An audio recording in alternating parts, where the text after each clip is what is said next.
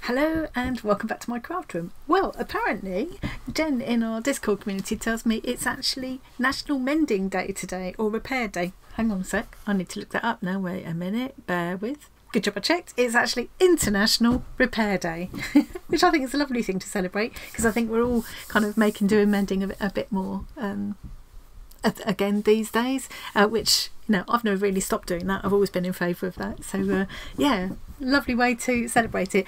And absolutely serendipitous that I had planned anyway today to finally get around to having a go at that little mending loom.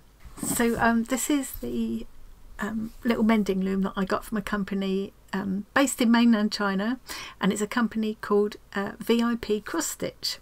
So they do all sorts of things as well as cross stitch.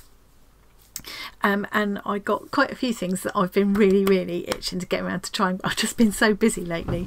So I've had this for several weeks now, and how amazing that I decided, right, I'm going to do that today. And then Jen came on the Discord and said it's International Repair Day. It was just meant to be. So let's have a look at this. So here's what I got in the kit. Let's call this the wooden part and this the metal part. These kind of fit together like that around your fabric. You get these strong elastic bands, you get a very long, reasonably sharp pointed large-eyed needle, and you get this. Now I've looked at quite a few tutorials on YouTube and I haven't seen anybody actually demonstrating using this, so I'm going to give it a go. They don't actually show it here either, but I think it could be a useful way because it's got this kind of hook that opens like that, like a latch hook, so as you push it through, the latch will open. When you pull it back, the latch will close and bring the fibre with it. So I'm thinking, I guess you would hold it by this, it might be a reasonably speedy way to do it. I'll give it a little go just to see. You've got the instructions, such as they are, and that's it. But there are lots of good tutorials on YouTube, and there seem to be slightly differing ways of using it. Some of the tutorials I saw didn't seem to take much notice of the fact that actually these little hooks are set up so that when you're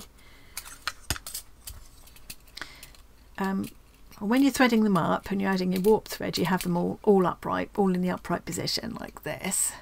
But then when you put them that way, alternate threads are lifted up. When you put them that way, the other set of threads are lifted up. At least that's how it looks to me. We'll see how that goes. I'm quite excited to try that because some of the tutorials use it and it looks really nifty, and some of them just don't seem to realise that's what they do. So I'm really keen to try that out. I have never done this at all before. So the only other thing I've got is a little pair of scissors.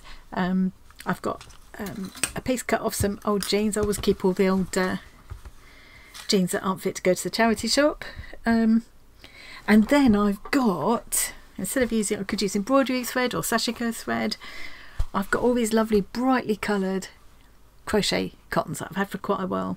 The other thing I want to try with these is tatting, and I also got some tatting shuttles from VIP Cross Stitch, the same company. Let's imagine I'm going to be, let's make a hole. Let's imagine I want to, I've just realised this is so dark,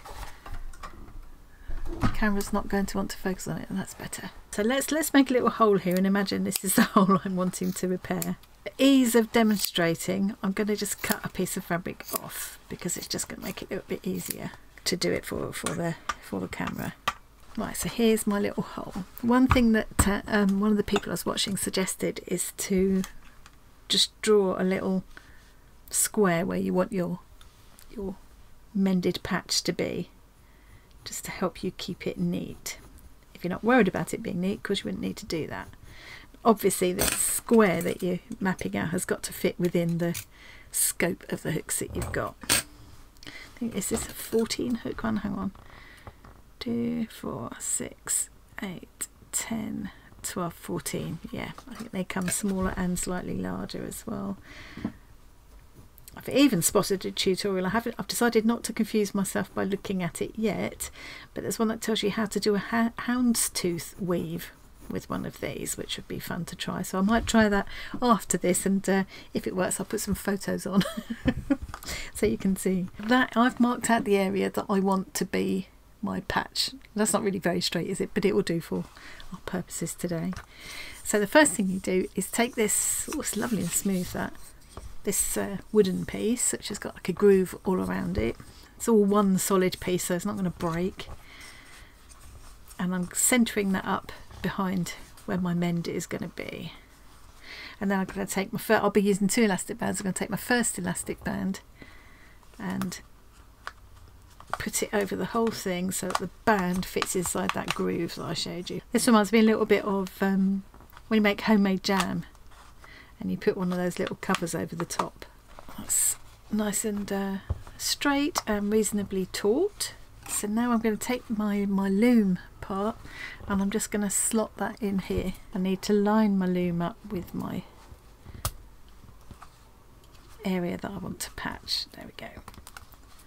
And then I'm going to take my second elastic band and pop it over there and around the wooden bit to hold the whole thing together. I love how kind of low-tech this is. And apparently these things have been around since like the 40s or was it even earlier. So if you're lucky, you might find one knocking about in your granny's workbox or something, and you might have seen it and thought, what on earth is this? Well, now you know. So the next thing, so this is a mini loom. So the next thing is to create the warp threads. And so warp are the ones that go up and down. I think of it as warp speed, like on Star Trek. That's how I remember. They're the ones that go forward. And the weft threads are the ones that weave in and out. They're weft in and out, woven in and out of the warp threads. So I think I'm going to use some different bright colours for my warp threads, and then for my weft thread I'm going to use this natural colour. And see how that looks. Put all my hooks up right now so that I can get my warp threads threaded up. So I want all the hooks standing upright like that, can you see? So that I can hook the thread around them. Now I don't need all of them. I'm only going to need to come to, I'll probably go up to this last one here. And these you can do really, you know, sensible looking mends, or really beautiful, brightly colourful, quirky mends, which is probably more the way I would go. I love the idea of mending my holes in my actual jeans with these. I'll be ripping holes just to have an excuse to add the mends, I think. So here's my line that I've drawn where I want to go up to. So I'll go up to that hook. I'll go to the last but one hook on each side, I think. Well, I've got 6 different colours. I might as well use all 6 colours. Yeah, let's do that. Let's use all 6 colours in no particular order and just see what happens. So I don't need a hugely long piece of thread. It's only got to go up and down here. Just got a piece like that. There's no point in making it too long. It's more likely to get tangled. No problem threading the needle because the eye is huge. And hopefully with that point it's going to be sharp enough to go through my fabric. Don't need a knot or anything. So you just put the thread in a little way below where you want to come up and start your mend. So I think I need to give myself a bit more space actually. So I'm going to say I'll start my mend here.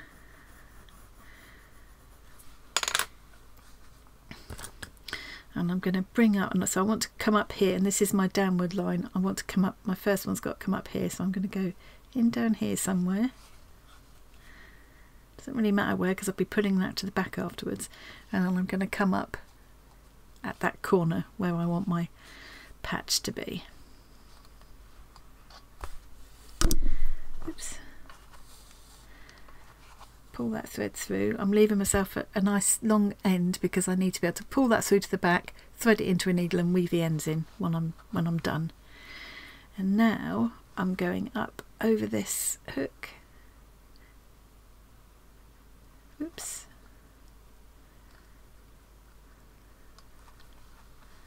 I'm coming down to where my line is, my sketched out line, and just taking a tiny stitch across here. Smallest stitch I can manage with this big needle. There we go. And now I'm going up and over the second hook like that. And now I want to change to a different colour. If I wanted the warp to be the same colour all the way along, I would just keep going, but I want a different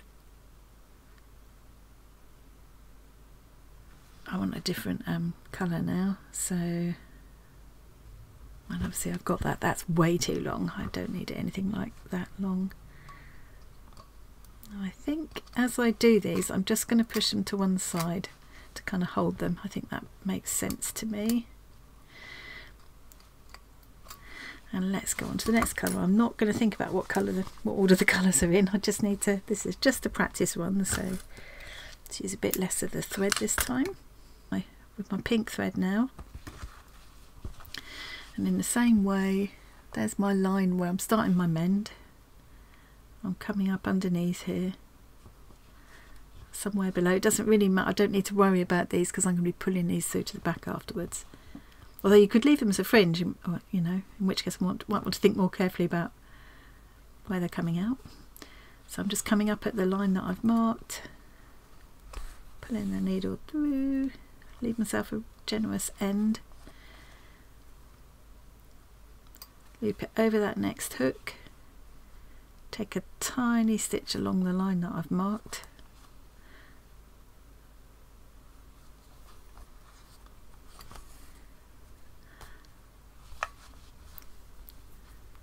up over the next hook,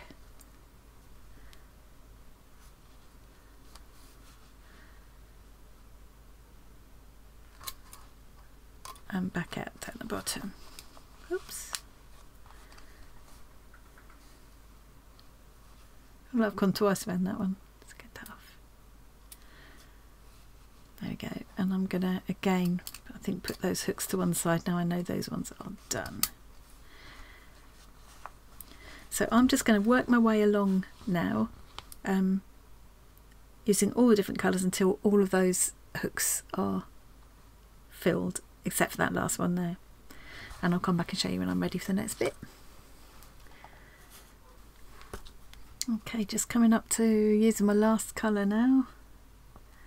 Going in below, coming up on my line. Don't know how well I'm sticking to my line now, but leaving myself a tail.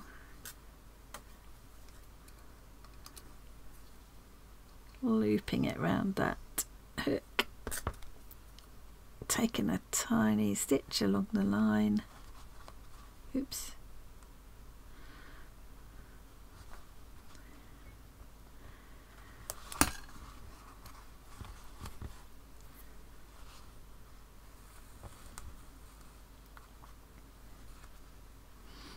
Managed to unhook my needle now. And this is the last hook, just wrapping it around that last hook and taking it back down below. It has a bit of a tendency to bounce off the hook, but it doesn't matter, you can soon pop it back on. It's probably not the neatest job ever, but it's working. I think I'm going to just trim these ends off to make it all a bit tidier and more manageable. So there we go, that's all of my warp threading done. And you can see already that it is going to work when you turn the hooks that way. Hang on, let's just have a look. When you turn all of the hooks that way, this set of threads, these pairs of threads are raised up, so you can easily get the needle in there, and you're going to be able to shoot it straight through like a proper loom really quickly and easily. And then when you turn all the hooks the other way, which is very easy to do, you can see that the alternating threads are lifted up, so it's like a miniature version of a headle on a full-size loom. I think that's really nifty. It's such a simple little thing. I'm very impressed with that. So the next thing is to start my weft thread, and I'm going to do that all in this natural colour because I think that'll be a nice contrast against the bright colours there. So I'm not sure how long I'm going to need. I suppose I'm going to go back and forth quite a few times. I don't want it to be too long, and I guess I can always bring in a new piece if I need to. So that's about sort of 18 inches long. Maybe 40 centimetres, no more than that. It will just get all tangly, I think. Now I think this time I'm going to come in from the side to start my weft threads. So these are my warp. Now I'm going to do my weft threads. I had drawn myself a line along there that I haven't stuck to very well. I've also got my vertical line, so you can see one there, just about make that out, and one there. So I want to come up really, really close to this bottom line and right on that vertical line if I can, just to try and keep things neat. So I'm going to go in off to the side here. All of these pieces here and these pieces off to the side will all get pulled through to the back and woven in when I'm done. So I'm not worried about what that looks like. So I'm going to bring that thread out now, close to that line. I'm going to leave myself a generous end again for that weaving in. All of my hooks are all over to the left now, so they're creating, so they're acting like a kind of mini heddle, mini version of a heddle like you'd get on a full size loom, and they're lifting up alternate threads. So if you can see, they're lifting up the alternate threads there. So I can slip the needle under really easily if I got close to the hooks. Down here, they're not lifted up so much. So it's better to put my needle in up here near the hooks and then bring it down. So I'm going to go up here near the hooks. I'm putting the blunt end of the needle in first, because if I put the pointed end in, it might catch on my threads. And then I'm going to just put it all the way through.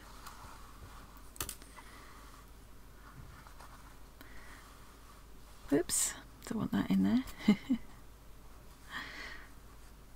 Pull this thread all the way through, but not pull it tight. I'm going to leave it in that kind of arch shape, because that just leaves it kind of relaxed enough that when I tamp it down, it's not going to pull the edges in.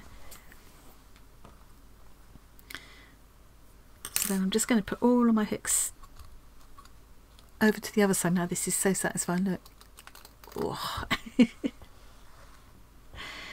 And then I can put that needle back in there.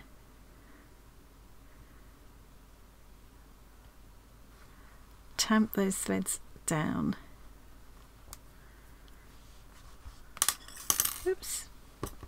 And then I'm just going to take a tiny stitch up this vertical line that I've marked out. Just a tiniest stitch I can manage. There we go. Pull that up. And now I'm ready to put my needle through again, up near the hooks. Bring it down to make sure that previous one is really tamped down nicely. Pull it all the way through.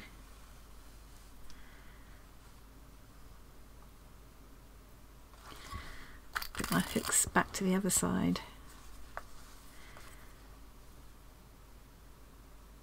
Take my little tiny stitch, I'm going to try and follow my line that I've marked, but I'm not a tidy person by nature. Tiny stitch.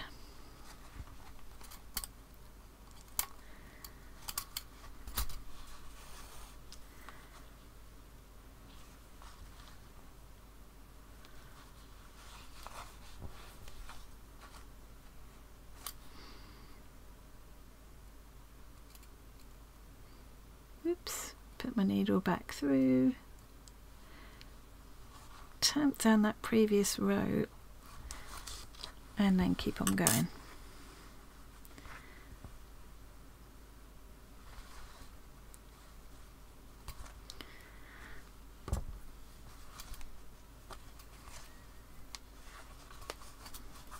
There's all the all the hooks back to the other side. take my tiny stitch,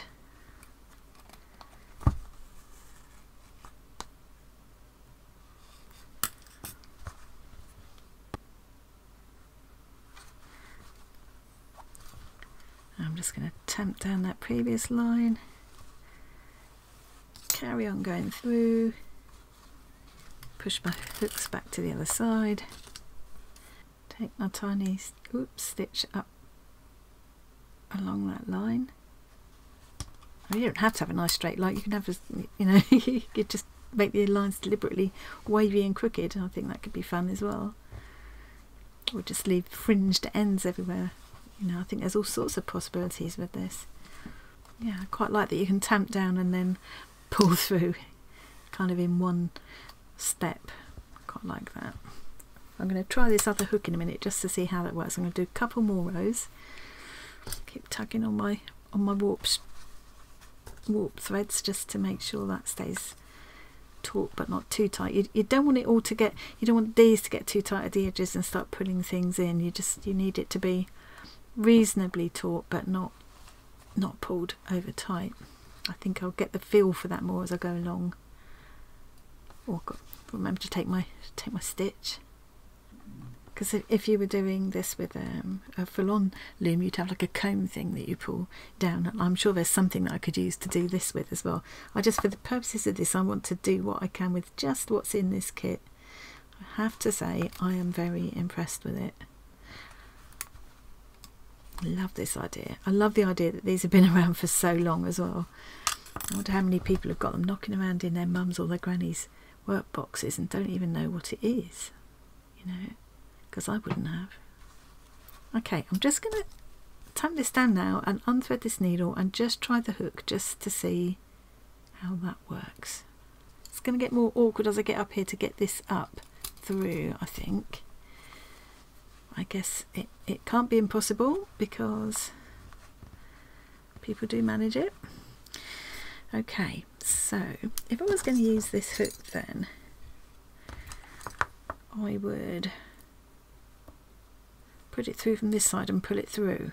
Perhaps if I turn that at the last minute, it opens the latch of the hook. Put the thread around it, pull it back through, and that automatically closes that latch.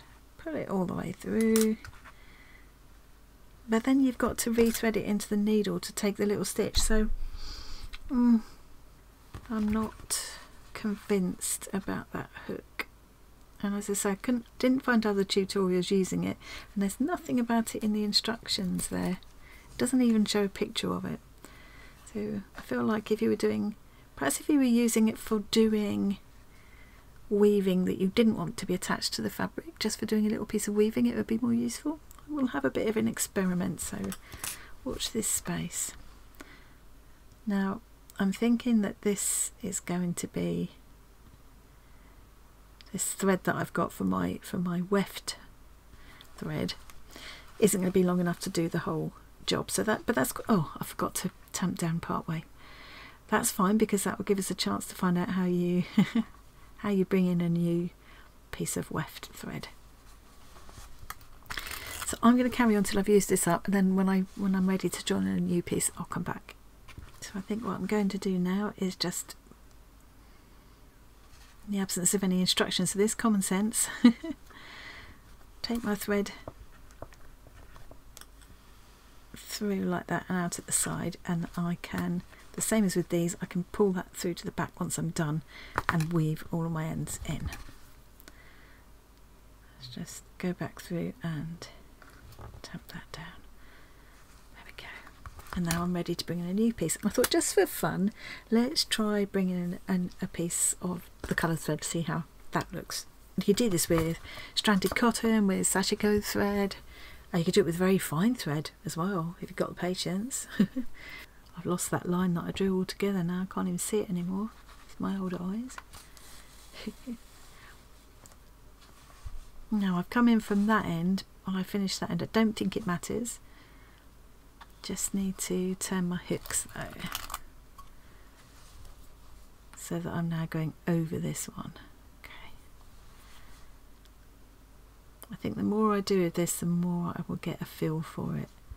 And I am dying to try some of the other clever things that I've seen people doing. Like that houndstooth check absolutely fascinates me, that idea.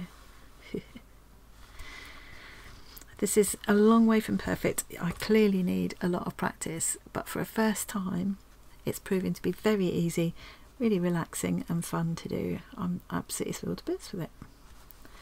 I'm a bit worried about how it's going to go as I get nearer up to here, and it's going to get more difficult to get that needle in and out again.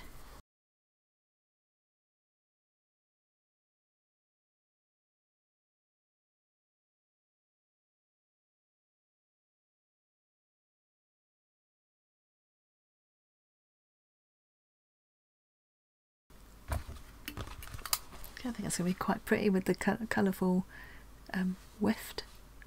So I'm going to carry on working now as near as I can get up to here. I think it's going to get a bit more awkward doing that as I go along. We'll see. And then I will come back when I'm ready to take it off the loom and finish off. Okay, just come into the last little bit now, so I thought I'd show you this because it is a little bit awkward, and I don't know if there's a better way of doing it. If anybody does know a better way, do tell me. But I've managed to just take my tiny stitch there, but I've had to go off to the side to be able to manipulate this huge needle through. I guess you could just use a smaller needle, would help. But it's nice to just have the one big needle that I can also use for the tamping down and everything, and it's just, yeah, it's easier just to have this one needle in my hand the whole time.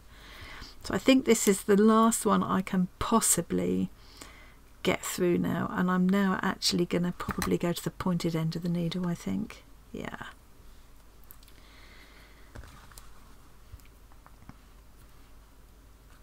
I'm not actually left-handed, but it's going to be easier just to, especially for the camera, just to do this with my left hand.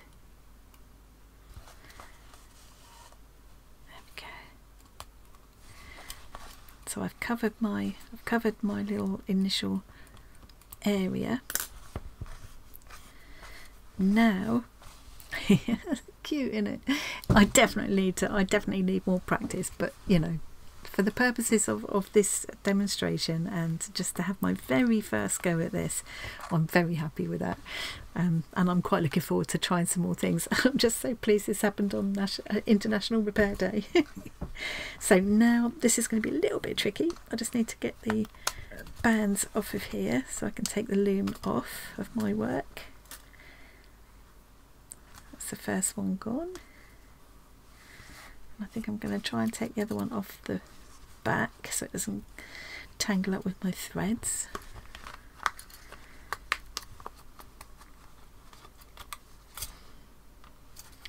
Whoops. Now it'd be easier to have these all more sort of upright.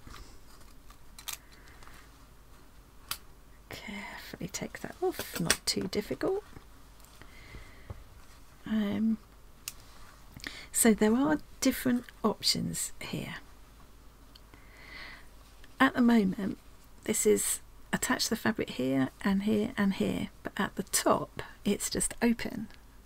So you could do this as a little decorative pocket, and I think that would be really cute. Can you imagine that? Especially on, like, say, on a little kiddie's jacket, or on a little denim bag or something. If you just left it as a pocket, and then it popped a little felted animal in there or something. How cute would that be? So if you wanted to leave it open at the top as a pocket, all you would need to do at this stage is just tug on the warp threads to just close up those loops at the top. So if I just do this one, just start doing it, can you see that one's just pulling down, and you would just pull that till it's all nice and snug and neat there. But I don't want to do that. I want to pull it through to the back and do a proper kind of mend for this one. So actually this one I've now pulled out here. I probably shouldn't have. I should have kept that on my needle. Hang on. Basically what I would have done if it wasn't so awkward is do my little stitch in and back up, in my little tiny stitch up the line that I've been doing all the way along. In this case I've just taken it to the back, and I'm going to bring my needle up again now, just a little tiny way further up. So I'm doing exactly the same thing really that I've been doing all along, it's just in two steps. And now this time, for this very last row, I'm going to go in and out again, over and under, over the ones I went on under last time, exactly the same way, only this time I'm going to just catch a tiny stitch of the fabric at the same time. This one, the thread went under, it's going to go over this one now, and then under, so it needs to go over this thread, under the next one. But when I go under the next one, I'm also going to just take in a tiny stitch of fabric at the same time. Quite difficult to do for the camera, but so I have gone over this thread and under this one, taking in a little tiny stitch of the denim. You can see the tiny stitch there. So now I'm going over the next one. I'm going to go over this thread. Let's show you a bit better. Over this thread and under this one, over this one, under this one. Exactly the opposite to what I did in the row before. So I go over this one, under the next one, and as I go under, I'm just taking little tiny few threads of that base fabric at the same time. And I'm just going to keep tamping down that previous row as well. So I hope this is going to be easy enough to see. Over this thread, under the next one, with a tiny stitch into the base fabric again. And I guess when you get used to this, you could do it all in one go, but I'm doing it one stitch at a time just because I'm not used to it at the moment. Just coming to the last little bit now. I went under this thread last time, so I'm going over it this time. And instead of coming back up here, I'm just going to leave my thread at the back and fasten it off, and you can see there's just a little row of stitches along there. Ideally that'd be a nice little straight row of stitches, but it's me, so you can see now there's just a little row of stitches catching every other thread. And now I can work my way along and pull gently on all of these warp threads to just close up these little loops, which is, I'm hoping, going to be very satisfying. Don't want to pull too tight because I don't want to pull it in too much, but